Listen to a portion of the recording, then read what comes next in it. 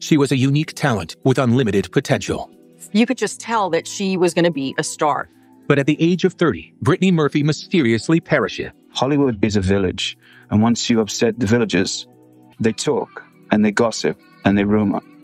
32-year-old women just don't drop dead at home. It sort of makes everybody go, what? And they have blood on their hands, and I hope they wash them with very hot water, because the way they treated Brittany Murphy when she was alive was terrible. He cut her off from the outside world, controlled her mind. In the relationship that came to define her. He suspected that his daughter had indeed been poisoned. Hey friend, welcome to my channel KlLL, where we deep dive and break down the most iconic stars in history. If you're not yet subscribed, please be sure to do so and turn your notifications on so you never miss an upload. Now let's get into this video. Today, we are talking about Brittany Murphy. She suffered a very tragic loss at such a young age, only 32, but there's a lot of mystery and conspiracies surrounding her death.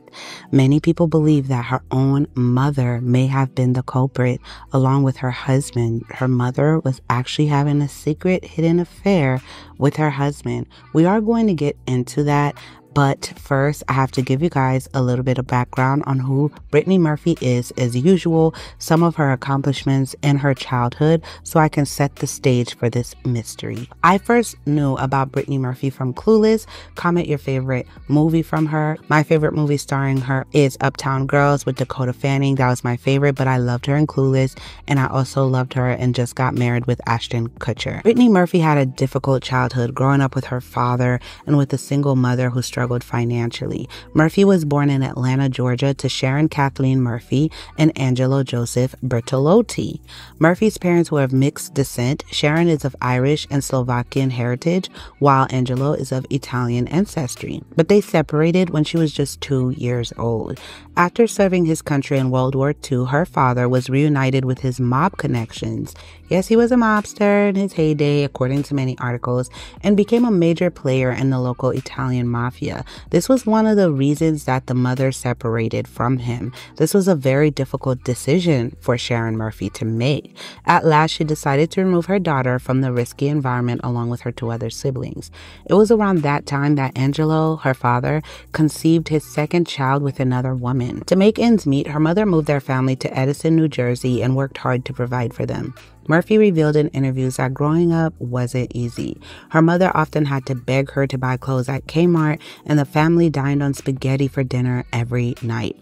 This experience greatly impacted Murphy's later life as she became committed to giving back to those in need, supporting homeless causes, as mentioned by Glamour magazine in a 2003 article.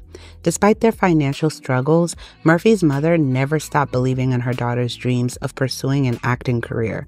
In 1991, when Murphy asked her mom to move with her from New Jersey to Los Angeles so she could pursue acting professionally, Sharon sold everything and moved out west with her daughter for support. Brittany Murphy was born on November 10th, 1977. Her parents were Sharon Murphy and Angelo Bertolotti. Angelo Bertolotti, he's New York City born and bred and wound up in Florida where he owned nightclubs. Angelo had a shady background. He was from the mob. Angelo was in and out of jail quite a bit, and so the marriage didn't last. They divorced when Brittany was just 2 years old. 1980, fed up, Sharon took Brittany and moved to Edison, New Jersey. As they settle into suburban life, young Brittany starts to show a penchant for entertaining. Give us your name and what school you go to. Hi, my name is Brittany Murphy, and I go to Herbert Hoover Middle School. She was very talented, yes, extremely talented. By the time she's 9 years old, she's pointing at the television and saying, "Look, Mommy, I want to be there. I want to be on TV." Soon enough, Brittany's sights are set far beyond New Jersey. She heads to Hollywood with her mother by her side. If it wasn't for the age difference, you would almost mistake them for sisters. In fact, they considered each other soulmates. Sharon was pretty much Brittany's pillar. They were more of a friendship as opposed to mother and daughter. While in New Jersey, Murphy studied at the Vern Fowler School of Dance and Theater Arts in Colonia. Starting when she was 4 years old, she took voice dance, and acting lessons until she was 13 years old when she moved to California.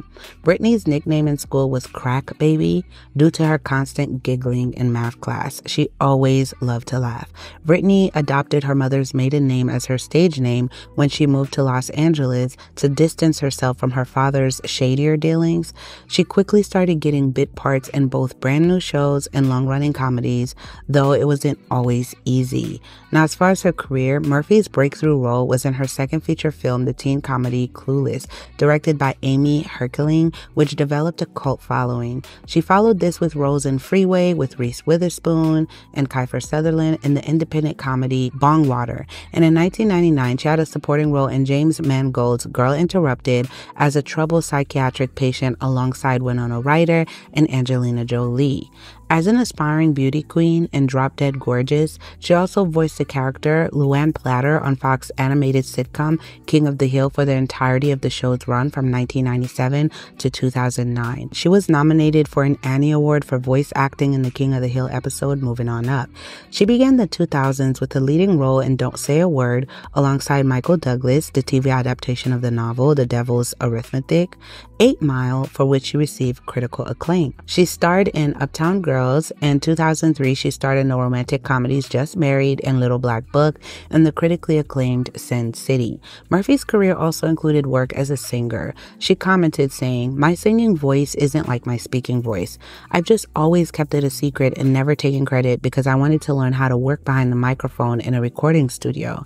And some of the singers don't even know it was me recording on their albums." End quote. She formed the band Blessed Soul with actor Eric Balfour in the early 90s. Faster Kill Pussycat, a collaboration between Murphy and Paul Oakenfold, was released as a single on June 6, 2006, off of their album A Lively Mind. The song skyrocketed to the top of the Hot Dance Club play chart on Billboard, and in June of 2006, Oakenfold's home country of the United Kingdom also added it to their top 10. She dabbled in music again in the release of the film Happy Feet, in which she covered Queen's Somebody to Love and Earth, Wind & Fire's Boogie Wonderland. Murphy said about her character Gloria, "Oddly enough, of all the characters I've played, Gloria is the most like me, and she's a penguin. George Miller always wanted one person to do both the speaking and the singing. I said, I can sing, and I asked him to give me a shot. I don't think he took me very seriously because most actors say they can do most things." End quote. In 1995, Brittany's fortune changes dramatically. Clueless was a blockbuster of a movie. So over the period of time, she got thin and went blonde, and people took notice and she started getting bigger roles. Clueless was a huge moment for Brittany Murphy in her career, but she was still typecast as a fat, plump brunette. Other offers come fast and furious. 8 Mile, Sin City. She could play dumb. She could play smart, inquisitive, comedy. Now, as far as for relationships, Murphy started dating her just married co-star Ashton Kutcher around the end of 2002. Friends say that Kutcher wanted to go back to his bachelor ways after dating Murphy for 7 months. Others have suspected that Kutcher's exit was at least partially motivated by her mother's interference in their relationship. So you can see that her mother Sharon was pretty involved in her life, right? Would you guys consider her a stage mom? I don't know. In a private Jewish ceremony in Los Angeles, Murphy married British screenwriter Simon Monjack in May 2007. And according to Rolling Stone, Monjack cut Brittany off from all of her old friends and lifelines as their relationship progressed. According to several people interviewed in the film, he took over her email account and confiscated her phone and assumed complete control of her money. But he wasn't content just to rule her personal life. Not long after they married, Monjack fired Brittany's entire professional team and became the sole manager of her career, negotiating her intimate scenes. One director said she refused to do a planned kissing scene until he threatened within earshot of Monjack to have her replaced, and even doing her makeup on movie sets. Yeah, he was even doing her makeup. In the documentary What Happened to Brittany Murphy cast suspicions on Murphy's mysterious husband, Simon Monjack. The British-born filmmaker was known for being a pathological liar who allegedly claimed to be a billionaire. He would routinely claim he survived terminal spinal cancer with medicine that contained shark fins. Monjack spent $3 million of Brittany's money in 3 years. He lived off this girl who had worked her heart out for every penny she had, a former associate says.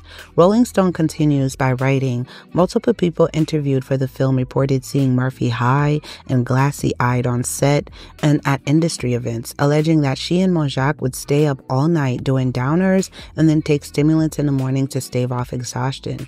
It was during these late-night binges that Monjack would encourage Murphy to participate in creepy photo shoots, where he would dress her like a doll, says one People magazine reporter.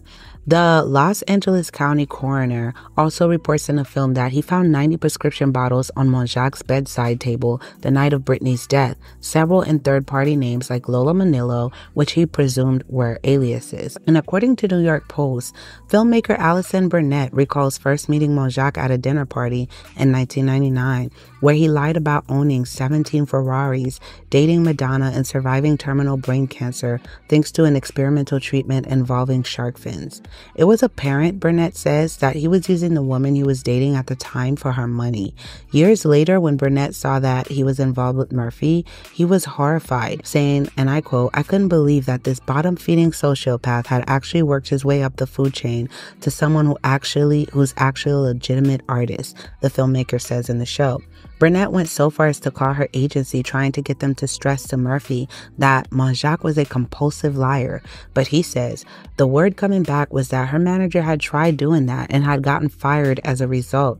Despite the many concerned people, Murphy married Monjack in 2007. Monjack reportedly went to great efforts to conceal his shady past from his new bride. Elizabeth Ragsdale was engaged to him before he was involved with Murphy and says he manipulated and isolated her, claiming he had cancer so that she'd get pregnant. In the documentary, Ragsdale says he threatened to take away their son if she revealed herself to Murphy, saying, and I quote, "The stakes were a lot higher with him being married to Brittany," she says. "He didn't need anybody to know that I was out there with his son. I know why Brittany chose Simon. He worked his spell on her and she fell for it, like I did." Murphy's once thriving career slowed after the marriage as rumors swirled around town that Monjack made it difficult to work with her. She had a tendency to date her leading men. When she was on 8 Mile, she dated Eminem. She did a movie with Ashton Kutcher, and she ended up dating Ashton too. The relationships really don't go anywhere. She dates them for just a few months, and she doesn't really find love. But in 2006, she encounters a man who will change her life forever. Simon made a name for himself as a creative force behind George Hickenlooper's Factory Girl. Simon and Brittany start dating, and within a year, they get married. Right off the bat, Sharon moves in with them. Now, as far as her health, Murphy bought Britney Spears' former Hollywood Hills home from her in 2003, a place the singer had shared with ex-boyfriend Justin Timberlake. Murphy's feelings toward the home deteriorated over time, and it's said that the home was haunted because Britney Spears had this root worker come into the home to kind of cleanse it, but then she instead opened portals, like, whatever. And Britney left all the furniture and everything in the house and didn't want nothing to do with it and just rushed out because she felt like whatever portal was open, it was trying to push her down the stairs. And Murphy moved into the house fully furnished from Britney's belongings and just wasn't feeling too good about the house. Murphy always insisted that they stay at the Beverly Hills Hotel whenever they were returning from a Hollywood job or event, but Monjack always said no, she'd rather go to the hotel than to go home. But no, he wanted to enjoy his large house, right? In the early 2000s, Murphy lost a large amount of weight, which led to rumors of a Coca-Cola addiction, if you catch my drift. And in 2005, Murphy disputed such claims to Jane magazine, saying, "No, just for the record, I have never tried it in my entire life," end quote. The Los Angeles Fire Department responded to a medical request at the Los Angeles home shared by Murphy and Monjack at 8 a.m. on December 20th, 2009. It appeared that she had passed out in a restroom.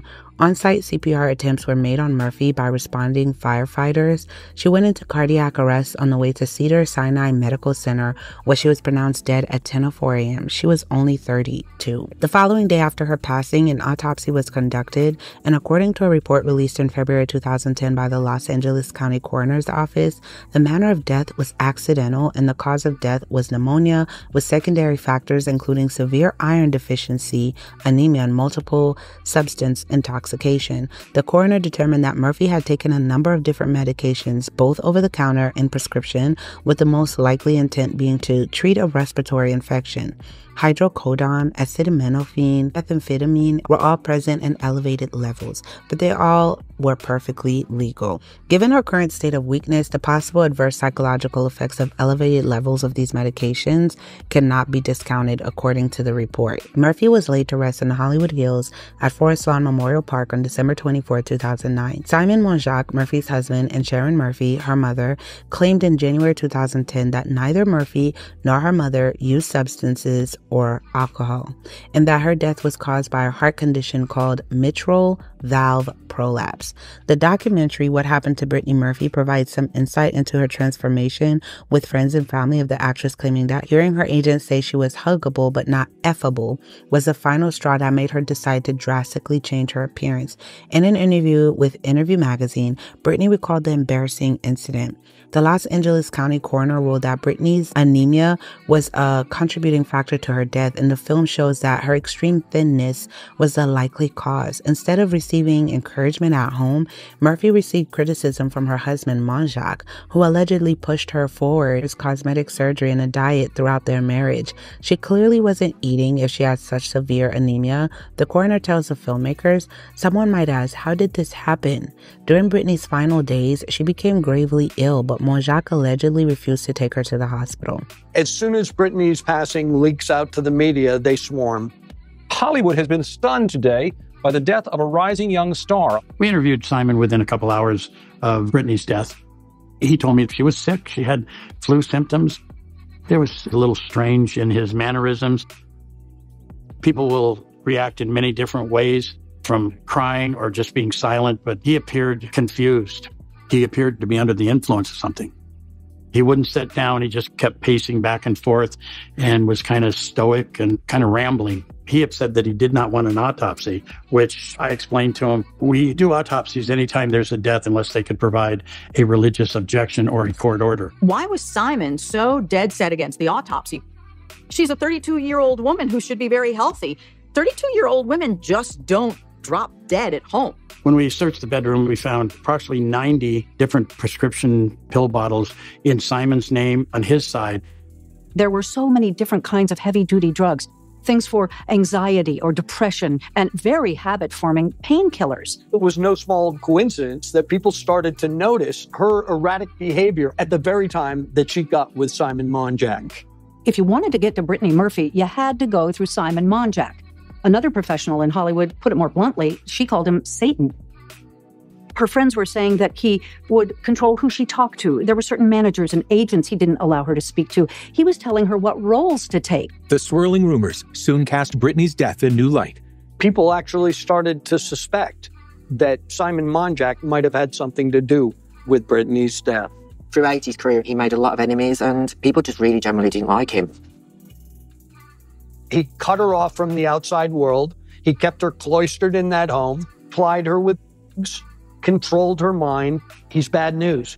Simon Monjack was a charlatan, a con man, and an extortionist. Simon Monjack wanted the get-rich-quick scheme. He was a sociopath. It could be that he saw the dollar signs of Brittany, and that's all he needed. The final results of Brittany's autopsy was she died of pneumonia. She was anemic and had an overdose of over-the-counter medications. Brittany's death could have been prevented, in my opinion, had they taken her to the doctor or a hospital instead of just feeding her cough medicine and different non-prescription medications. In an attempt to defend himself, he appears in a nationally televised interview alongside Sharon Murphy. He begins with his account of Brittany's death. You didn't want an autopsy at first? No, I did. To us, it was such a shock. This pristine body that was curvy in all the right places and the skin like silk. And how could I say in front of her mother, cut her up? How about stories that you are a Svengali, a controlling factor? Svengali? Yeah. I should be so lucky. And Sharon Murphy strikes people as a little odd. What was going on inside that house? And he actually invited Radar magazine to come in and tour the death house. Yeah, you're the first people to ever see the infamous bathroom. You can see my wife had a penchant for cosmetics. He showed the death room, which was quite tragic and a bit terrible. This is the little doggy couch where she actually fell. He's smoking a cigar while they have him on video. It smacked of this nightmare episode of Lifestyles and the Rich and Dead. Lots of Louis Vuitton, lots of Chanel, Gucci. It's not just disturbing, it's sick. We just had so much fun. It was just crazy. Playing the piano, and she'd be lying on the floor, falling asleep. The body of Monjak was discovered on May 23rd, just 5 months later, in the same house in the Hollywood Hills where he was living with Brittany Murphy, so Britney Spears' house. So people was like, yeah, this house is cursed. The cause of his death was listed as acute pneumonia and severe anemia. In the coroner's report, initially, the Los Angeles County Department of Health suspected toxic mold in the home as a contributing factor in the deaths, but Los Angeles Assistant Chief Coroner later said there was no indicators that mold was a factor. A Hollywood pharmacist allegedly suspected Murphy and Monjak of doctor shopping. If you don't know what doctor shopping means, is when celebrities look for doctors that will write them prescription pills without actually being sick to feed their own addictions. This Hollywood pharmacist came out and suspected that Murphy and Monjak were doctor shopping, in which patients obtain their medications from multiple doctors. The couple avoided doctors as much as possible for fear that their health issues would become publicly known and harm their careers. The pharmacist, for his part, was worried about the fallout if something were to happen to them. Months before Murphy's untimely death, he told Monjak he could no longer fill their prescriptions. So Angelo Bertolotti, Murphy's father, filed a petition with the Superior Court of California in January 2012, asking for a warrant to urge the Los Angeles County Coroner's Office to provide hair samples from his daughter for third-party analysis. Bertolotti stated in November 2013 that a toxicology report suggested his daughter's death was a result of deliberate poisoning with heavy metals like antimony and barium. The accusation was called a smear by Sharon Murphy, and after seeing the results, he was certain that someone had poisoned his daughter and son-in-law. Eventually, his ex-wife Sharon Murphy became the prime suspect. Almost 5 months to the day after Brittany Murphy perished, her mother Sharon, yet again, dials 911. What's the problem? What happened? My son-in-law, he stopped breathing. At 9:45 p.m., Simon Monjak is pronounced dead. I responded and found it strange to be in the same house 5 months later. We recovered some more prescription bottles from the bedroom in his name and additional names. Some of the prescriptions were made out to, get this, Sharon Monjak. And she kept saying that he died of a broken heart. And when I asked why was her prescriptions in that bedroom, she advised me that they shared the bed because they were comforting each other for the loss of Brittany. I believe that Simon and Sharon were definitely doing the dirty. The coroner concludes that the cause of death was acute pneumonia and anemia, just like Brittany's. The media is scratching their heads. Very eerie because the circumstances are so similar. A surprising death. Everyone is shocked about this. How is it that these two individuals, husband and wife, one is 300 pounds, the other's 115 pounds, that they both succumb to the exact same ailments? So you have two people in one house who die 5 months apart, exactly the same causes. I mean, how much more weird could this be? Angelo gets some extensive research done on the cause of Brittany's death, pneumonia, but especially anemia. And he discovered that some people who died of acute anemia were actually found to have died of arsenic poisoning. Angelo also discovers that the LA coroner's office never tested Brittany's hair for toxic substances.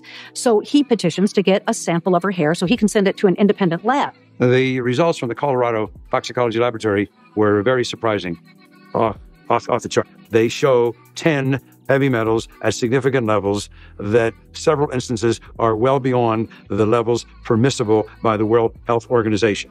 The effects of heavy metals are dizziness, sweating, cramps, coughing, lethargy, all of which Brittany had suffered from leading up to her death.